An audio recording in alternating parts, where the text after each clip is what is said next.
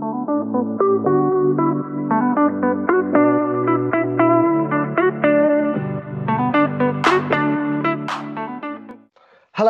and welcome to the latest episode in the Sit Down with Team HFA. My name is Cam, and I'm the chair of the Herefordshire HFA Youth Council. My name is Dan, and I'm the vice chairman of the Herefordshire HFA Youth Council. And I'm Diane Phillips, and I'm the Football Services Officer for Discipline at the HFA. Nice, easy question, Diane, to start off with. What is your favourite film?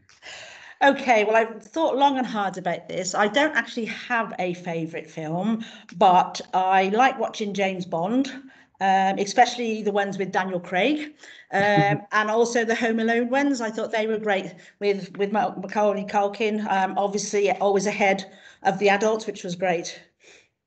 Now here comes the serious questions. Question one. Why did you become the Football Services Officer for Discipline at Herefordshire FA? Okay, well, I started with the HFA around 8 years ago, and the opportunity arose for me to take this role on probably about 4 or 5 years ago. So when it came, I couldn't refuse because my blood is in football, so it was a great opportunity for me. So, Diane, do you think that football players have improved their behaviour when playing the game in the last 3 years? Okay, well, I would say yes, since the sin bins arrived, because it does give them the opportunity to go and have 10 minutes off the field to calm down. But saying that, since we returned to football in April, it has become a little bit of a problem. Players are giving referees quite a bit of abuse. I'm not sure whether it's because they've had such a long layoff and they're very excited just to get back to playing, and then they forget the respect rules. But overall, I would say yes. So how, in your opinion, how is Herefordshire FA youth focused? Okay, well, I think from my point of view, because I'm also involved as secretary in the Boys Junior League, I can see it from both sides. So as the junior football secretary, we sort of have like 2,000 players registered every year.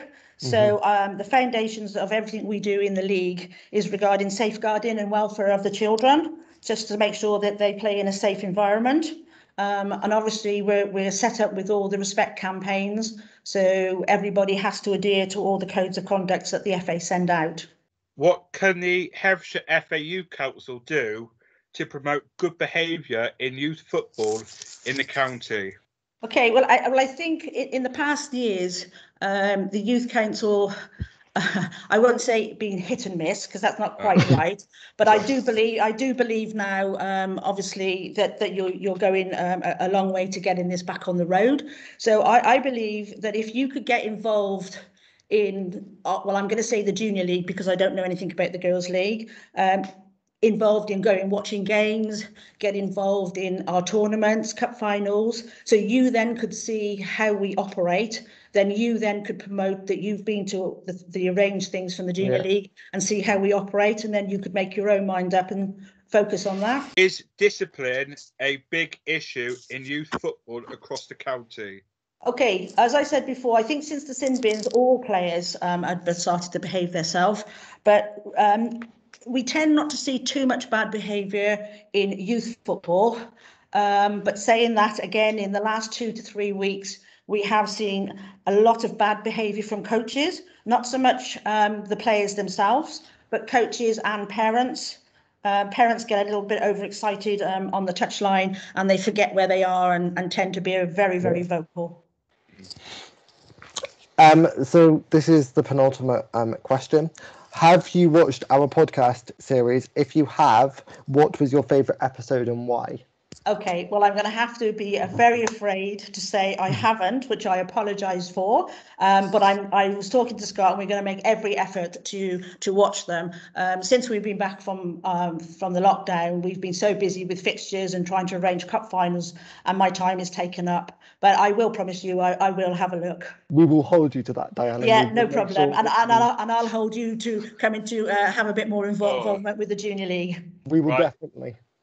Nice, easy question. It's nothing too serious. We've asked everyone this. We heard that the Herefordshire FA team are an awesome, amazing people. But when you're all feeling down, who's that one member of staff that brings the smiles and the laughter to the group? Well, I'm sure you're going to be wanting me or thinking I'm going to be saying there's only one at Scott Russell. But what I will say, the team here are brilliant. It doesn't matter how you're feeling, what you're doing, what help you want. They are all immense. They all will go out of their way and they're second to none to help you. So that was the latest episode of the Sit Down with Team HFA. And this episode will be going on YouTube, on the HFA YouTube channel in the next couple of weeks. And thank you so much, Diane, for taking the time out to come and have a chat with us today. Okay, thank you very much. Thank you. Speak to you soon.